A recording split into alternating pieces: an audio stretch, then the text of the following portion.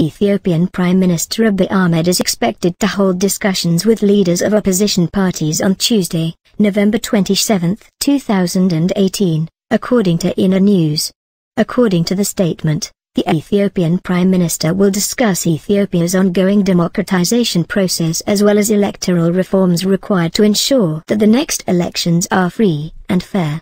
Leaders of all opposition parties have been invited to the meeting, including those that have returned back to the country at the invitation of the Prime Minister, according to Office of the Prime Minister. The meeting will be held at the Office of the Prime Minister's Conference Hall. Dr. Abiy Ahmed has initiated a lot of reforms since he was elected Prime Minister of Ethiopia more than 7 months ago, on April 2, 2018. Immediately upon taking office, he released all political prisoners jailed for various reasons.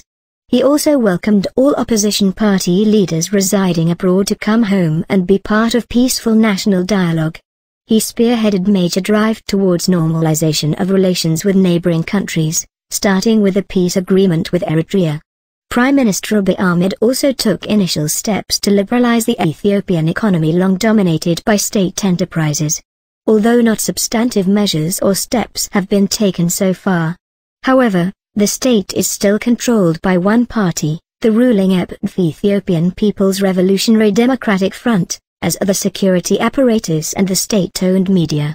Despite the apparent liberalization of freedom of speech and political association, the cult of personality around the Prime Minister grows by the day. The end result of this is yet to be determined.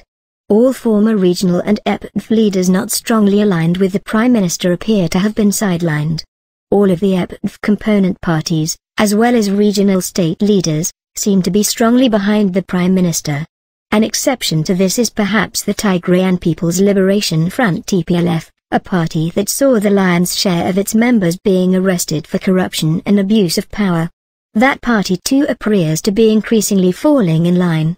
While previous prisoners have been released, others are being jailed based on what appears to be legitimate but selective in nature, and not broad in scope to cover all regions and political parties.